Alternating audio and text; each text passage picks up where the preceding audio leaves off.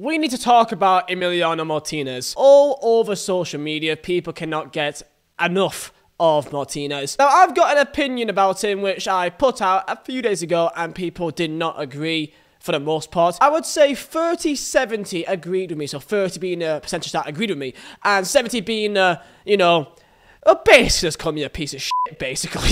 And I can't lie. So in today's video, I want to talk to you about a dying art of football. I want to give my side of why I am completely okay. If anything, I endorse Emiliano Martinez to an extent. Maybe the baby with Mbappe's head on it, bit weird. But on a pitch, as far as I'm concerned, fair game. And of course, for a World Cup video, this has been sponsored by the best replica football shirt sponsor on the market. Of course, 365 Kit Shirt, sponsor of the channel for the last couple of months, which I get a lot of my shirts from. And here today, of course, they've sent us the current Brazil home shirt for the tournament, including also Neymar on the back with all official lettering and all the good stuff that you'd expect with a normal shirt for 3 times less the price. The real shirt costs about like 90 quid. These cost 24 quid. Plus also with my discount, VZH, you get 10% off. So in actuality, it's £21.60. I could do the math. So of course, go to the top link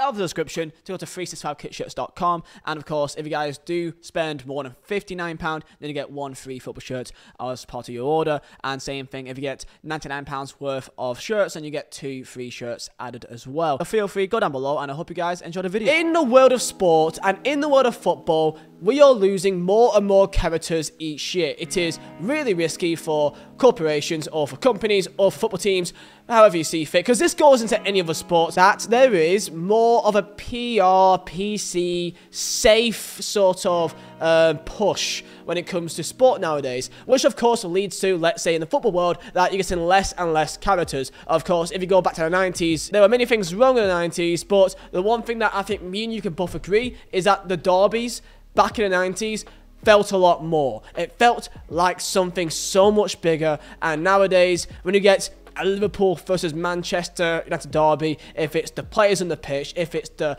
atmosphere in the stadium, if it's the cultures of both fan bases, it's nowhere near as fierce and nowhere near as, dare I say, even entertaining as what it used to be. In the world of football, there is a word which me as a Burnley fan, of course, has been epitomised, and if anything, loved this word for many a year, and that is the word house. Can I say that? I don't think I can, so I may have to beep it. So, house. I'm just giving myself more work here. The word house is a term that people give to specific players or maybe to a specific play style, which means that you are there solely to annoy and frustrate your opponent. You are, in other terms, a pain in the arse, and that's another way to say it. You're frustrating, you're naggy, you're just in the way, and that is the best way to describe the word house. As a Burnley fan, before Vincent Kompany, in the Sean Dyche era, we were known for house football. Basically meaning that because we weren't as good technically in the pitch, we didn't really back ourselves to go at a team and try to outplay them based on purely football ability. We used other strengths of ourselves to get one above multiple teams. We've got wins at Old Trafford, wins at Anfield, wins at Emirates, wins at Stamford Bridge, and wins not at White Hart Lane, but we beat them at home anyway. And we even beat Man City once, if you ignore like the 18 5-0s we had, but we tried. Now, of course, on paper, Burnley are nowhere near as good as Liverpool back in these days, and nowhere were they better on paper than Manchester United, even when they were quite trash back then. Even with this, we knew that we couldn't just outpass them at Old Trafford, so what we did is that we got in our defensive shape, because we may not be the fastest, we may not be the most technical, but we are definitely the strongest. So you may say, what has this got to do with Emiliano Martinez? Well, that is house, the football play style, but there is a term as the house footballer, in which many footballers may come to your mind when you think of this type of player. You may think of Jamie Vardy, for me, the greatest house footballer I've ever seen. He puts his nuts on the line on a weekly basis, knowing that if his team does lose or he misses a big chance, he will get mocked intensely. It would be incredible, the mocking that he will receive by, even when he's playing away from home, he still does it. And for me, Jamie Vardy is the best example of house, because even though he winds people up, especially the fans, he has the quality to back it, and most of the time, not all, it works in his favour. Another great house, Diego Costa, who, if you have him on your team, you adore him. He is the embodiment of doing anything, any needs necessary to get the 3 points, to get underneath your opponent's skin and to win the mental battle, because in football, mentality is, in my opinion, the most greatest trait that you can have, because at football, at a pro elite level, the quality of the players on the pitch are already so high. Of course, there's others like an Mbappe, like a Messi, who is that step above, but for the most part, the rest of the 11 on pitch, there's not too much in terms of technical ability across them, unless you play against, you know, a League 2 team against a Premier League team, of course. The differences in both sides is tactically and mentally. And mentally, if you get underneath someone's head, they may start overthinking things. They may start getting angry, and they may start rushing things. They may start going against tactics that they've been given because they want to prove someone wrong. And this is how we go to Emiliano Martinez, that I believe that he is a dying breed that I feel like people should, dare I say, appreciate. I want to say appreciate. I feel like in football it's become so artificial and so like ready salted, you know, like ready salted and just ham-mudial, you know what I mean? Now, I just feel like I need more. I need more characters in interviews and on the pitch. And Martinez, you may not agree with lots of things that he's done, and I'm speaking mainly on the pitch during the World Cup. Even the little World Cup thing that he put the best goalkeeper award on his penis, it's a penis joke, right? It's not the first time you heard it, and it won't be the last. I think it's funny. Genuinely. Why not? You may say it's disrespectful. Yes, he's got, like, world leaders in the background behind him. But f*** it. You've just won the World Cup, mate. You can do whatever you want. Especially in the way that he's done it. Because, again, he is a shithouse that backs himself so far. Imagine if they lost the final. The ridicule that he will get. Because he also was like this before in the World Cup. And imagine, just remember that 122nd minute save. That, for me, is the greatest save of all football history. The literal last dying 30 seconds of a match in the World Cup final.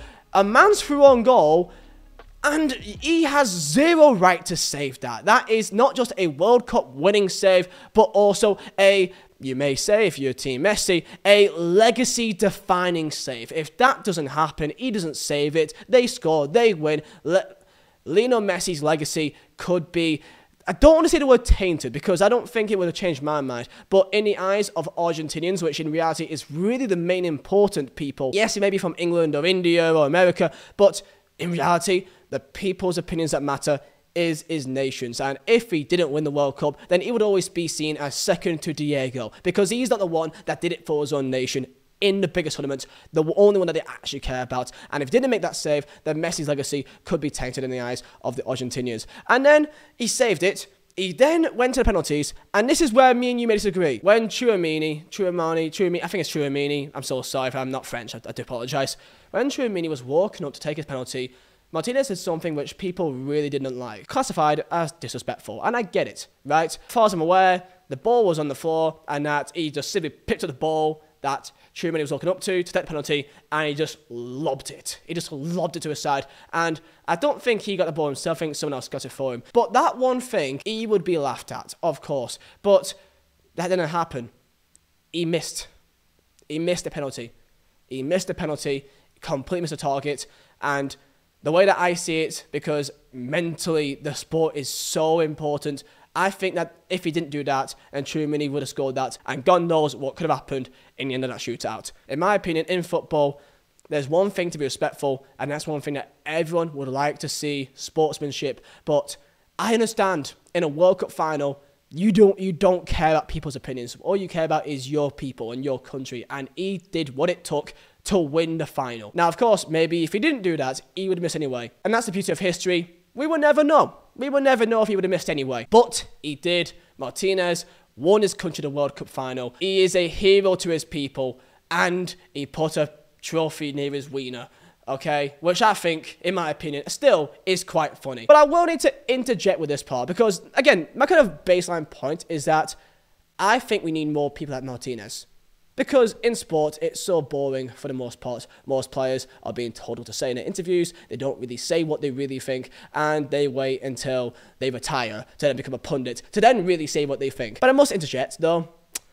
I don't really think having a baby with Mbappe standing it is... I wouldn't do that. But again, I gotta understand to the fact that to the Argentinian people, he is literally a hero. He can go to the center of... I can't pronounce this, I'm so sorry. Buenos Aires. He can go to the center of that city and he won't have to pay a penny. Not like he's already rich. But he literally... anything he wants, people will do. Now, of course, I do believe that karma is a powerful thing. And one day, Martinez, I do think, will be dealt karma. And even if that does happen, he still won't care. Because he did what he had to do.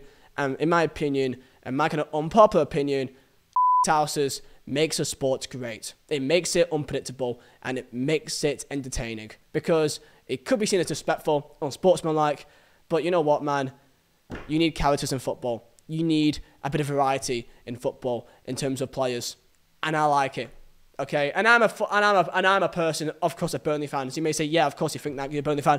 Ashley Barnes is an awful footballer for the most part, well, to a Premier League standard, but he stayed there for many years just because he just got stuck in. Mentality, very important thing. So that's my thoughts on Martinez. Tell me yours down below in comments. I do think that it is a very important part of football.